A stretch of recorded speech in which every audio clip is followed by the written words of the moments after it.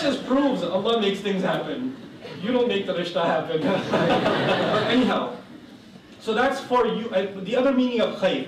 That's one meaning of khayr. Bring good things in my life. But the other meaning of khayr that's more relevant to our conversation here. If you have made a mistake in your past, if you've made a major mistake in your past, then the only way to move on is to become desperate to do good deeds.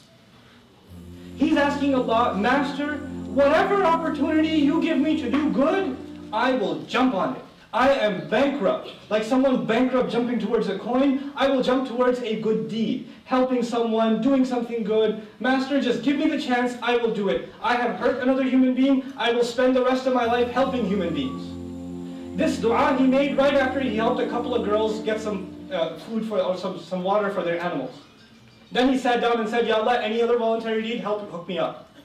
If you need me to volunteer for anything else, I'm available. Because I know what I've done in my past, and I know the only way I will know that you have blessed me in my life is if you give me opportunity to do good deeds. If you've done messed up things in the past, the way you compensate for that is you go out of your way to do what? Good things. And the lesson in Surah Al-Qasas is, the number one kind of good thing is not make more salah or make more dua. That's standard anyway. You have to do that anyway. Help people.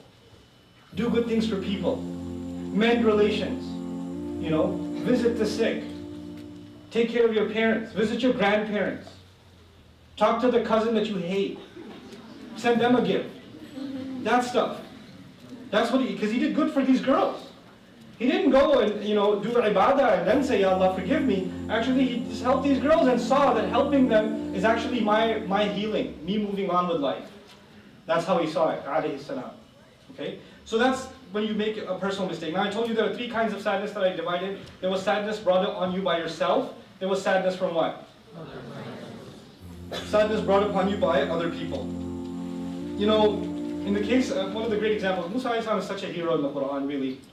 I mean, I even made friends with a rabbi because I'm so in love with Musa alayhi salam. Really, I have a rabbi friend in Dallas. I hang out with him talking about Musa alayhi salam. Because, I mean, Allah was talking to Jews so much in the Quran. And they obviously had some background information when they were listening. So I want to know that background information.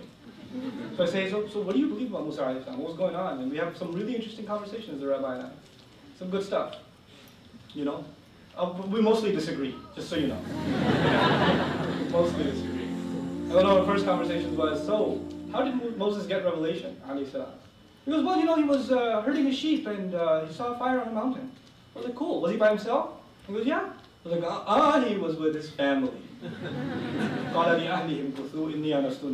said to his family, unless you're considering his sheep, his family, no. He had a family. And by the way, just because I'm talking to the rabbi at a kosher restaurant, I was like, by the way, they were Arab. Because he married Madi, he married Arab. And they admit that. Alhamdulillah, at least they admit that. So, Moses' kids were half Arab. It's cool. But anyhow, coming back to Musa alayhi salam, when others cause you pain, when others, his nation has caused him so much pain. So much pain. And the only one really willing to listen to him, or anything he has to say, is his own brother. That's all he's got, really. So he turns to Allah and says, قَالَ رَبِّي إِنِّي لَا أَمْلِكُ إِلَّا نَفْسِي وَأَخِي. I have no control over anybody except my own brother and myself. Myself and my brother, that's all I can control. فَافْرُقْ بَيْنَنَا وَبَيْنَ الْقَوْمِ الْفَاسِقِينَ. Ya Allah, just can you divorce us from these other people? I can't deal with them anymore. This is not for family.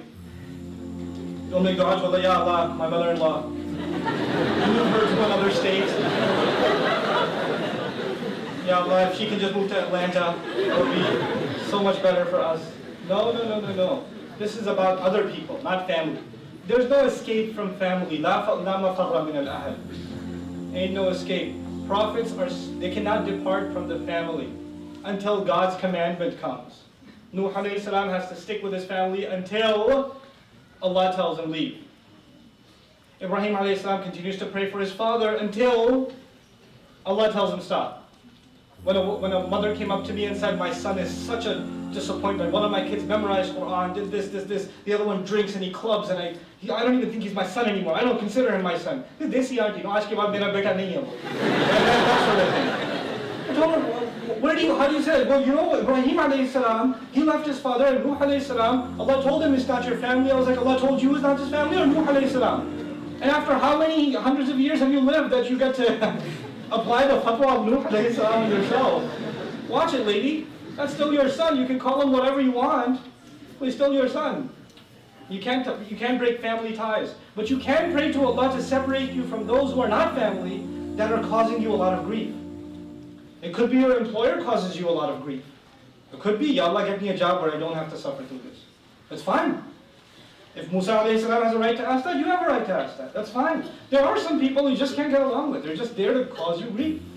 And you pray to Allah to help you get away from those kinds of people. Keep you away from them. And you know, and that's perfectly fine.